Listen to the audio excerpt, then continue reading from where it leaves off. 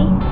So what I've done is I've cut two pieces of wood, one over that side and one over this side, and the length is 60 centimeters, and two pieces of wood, one here and one over there.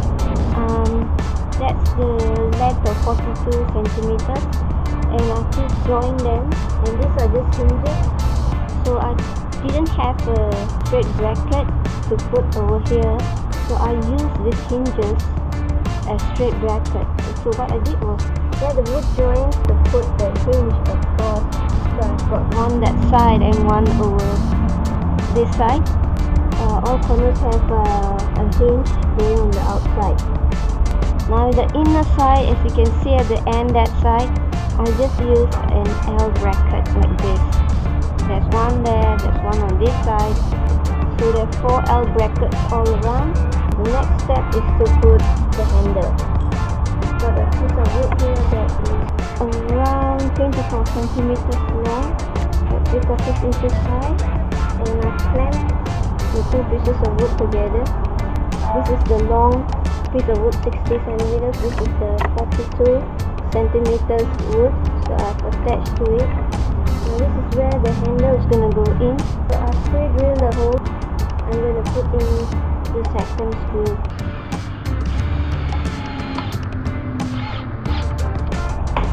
Handle, I got the handle from my old trolley, a bag trolley that broke. So this is the bottom part. So it goes in between like this, and it will bend forward and backwards. Now the same size screws are going to go in here, and I'll put a washer over here so it won't rub against the wood. To drill 2 holes, one over here for the screws to go in.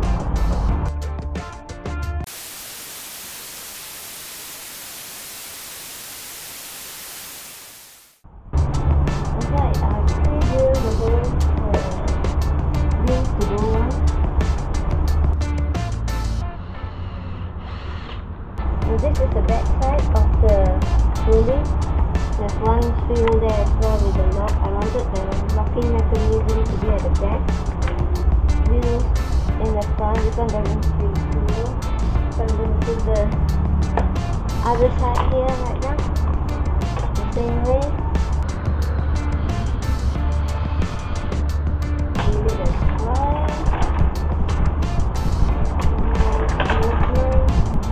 So this is the handle. So I'll show you the 2 screws went in here, and on the side you can see the screws going in. Inside here there is one washer here. I did not put a washer here, so it moves quite freely. You can go all the way down and then all the way to the back as well. So that's how far I've gone with the trolley. You can see the handle doesn't fall down flat. I forgot to calculate in the height of this wood, taking in these flat pieces of wood. The measurement is 49.5 cm this way, and this way it's 21 cm wide. So this is just an MDF board that I've placed on top, and this is an old bed that we threw out. So there are 3 pieces of wood. For the first one, I've clamped it down, drilled 4 holes. These are the holes I've drilled. I'm putting this screw in a bit longer than an inch, but I don't have enough of this, so I'm just going to do crisscross, one on this side, leave the other side alone, and then go the other one across. I'll show you what I mean.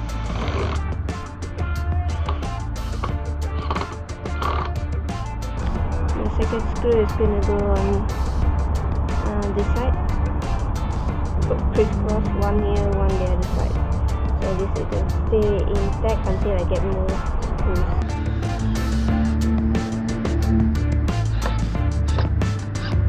Nice and flush. So I'm going to keep on doing for the rest of the pieces of wood. Right now what I've done is I've cut 2 small pieces of wood. I put one on this side and one on this side. I'm going to drill a hole here and a hole here for 2 screws to attach this to the bottom part.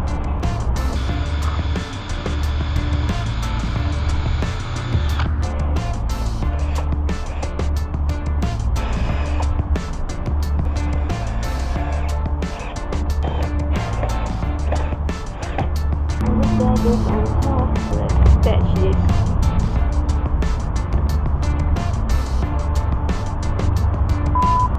So this is what I did. I broke the wood by clamping down on top. Great!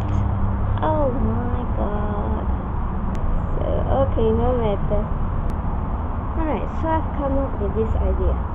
Put the one that I broke in half. I put on top here, and I'm going to screw 2 holes inside.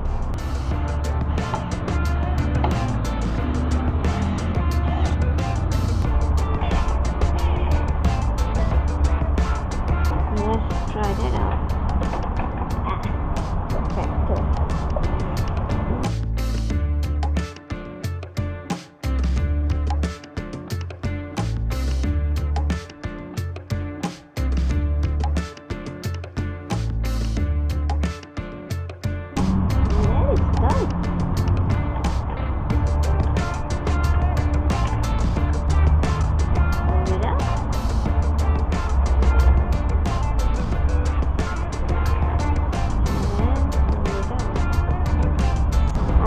This piece of wood that was the MDF wood attaching to the handle.